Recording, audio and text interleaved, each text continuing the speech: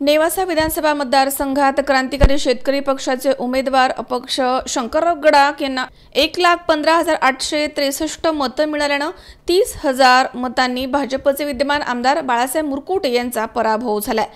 भाजपचे विद्यमान आमदार बाळासाहेब मुरकुटे यांना एकूण 84,790 मतं मिळाली आहेत। मतमोजणीच्या पहिल्या काही फेऱ्यांमध्ये मुरकुटे आणि गडाख यांच्यामध्ये अत्यल्प आघाडी होती। त्यानंतर मात्र गडाख यांनी आघाडी घेतली आहे। त्यांनी नंतर निर्णायक 27,000ची आघाडी घेतली। मुरकुटे गडाख यांच्यामध्ये प्रचारात देखील चांगलीच रंगत आली होती।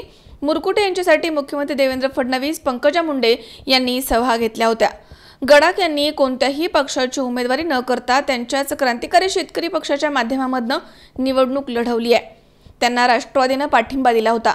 माजी आमदार चंद्रशेखर घुले, नरेंद्र घुले यांनी देखील यावेळी गडाखांना पाठिंबा देऊन त्यांच्यासाठी प्रचार सभा घेतल्या होत्या।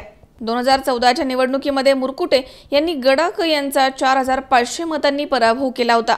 13व्या फेरी अखेर शंकरराव गडाख यांना 15,000च्या पुढे मतं मिळाल्यामुळे कार्यकर्त्यांनी जल्लोष करून गुलालाची उधळण केली। 5 वर्षांमध्ये तालुक्यात झालेल्या स्थानिक स्वराज्य संस्थांच्या निवडणुकीत गडाख यांनी वर्चस्व मिळवलं होतं। दरम्यान यावेळी शंकरराव गडाख यांनी आपल्या प्रतिक्रिया व्यक्त केल्यात।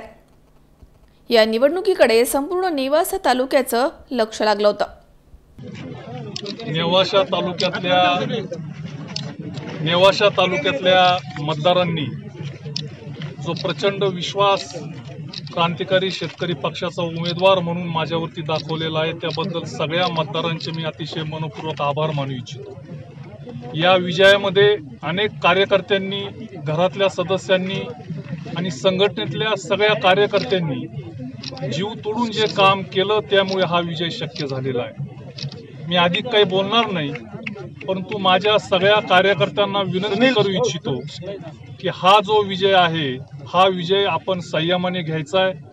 5 वर्ष मला असेल, माझ्या कुटुंबाला असेल आणि अनेक कार्यकर्त्यांना प्रचंड त्रास झाला, परंतु मी ते विसरलेलो आहे। कार्यकर्त्यांनी ते विसरावं आणि अजिबात गालबोट लागणार नाही याची काळजी संपूर्ण कार्यकर्त्यांनी घ्यावी। हात जोडून विनंती मी कार्यकर्त्यांना करू इच्छितो। परत एकदा या तालुक्यातल्या मतदारांनी जो विश्वास दाखवलेला आहे, त्या विश्वासाला तडा जाऊ न देता अधिक जोरदारपणे शेतकऱ्यांचे आणि गोरगरीब जनतेचे प्रश्न सोडवण्याकरता मी प्रामाणिकपणे प्रयत्न करतो। निवडणूक आव्हानात्मक वाटते। माझ्या राजकीय आयुष्यातली ही अतिशय अटीतटीची निवडणूक होती, कारण अपक्ष या तालुक्यामध्ये उभं राहणं आणि निवडणुकीला सामोरे जाणं ही अतिशय कठीण गोष्ट होती। विशेषतः महाराष्ट्रामध्ये भारतीय जनता पक्षाचं जे आव्हान महाराष्ट्रामध्ये उभं केलं गेलं होतं, त्या आव्हानाच्या विरोधात कुणीही मोठा नेता नसताना फक्त एकटा या निवडणुकीला सामोरे जाणं हे नक्कीच आव्हानात्मक होतं। परंतु या तालुक्यातल्या सुज्ञ कार्यकर्त्यांनी आणि मतदारांची जी अनमोल साथ मला मिळाली, त्यामुळे हा विजय माझा शक्य झाला।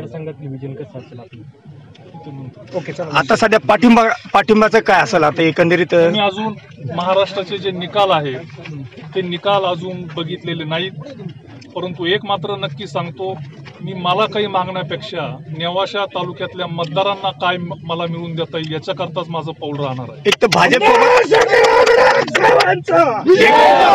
एक तर भाजप सोबत जाताल का राष्ट्रवादी सोबत जाताल? जर दोघांपैकी एक कुणी सत्ता स्थापन करेल, पर्याय कोणता योग्य असेल आपल्याला?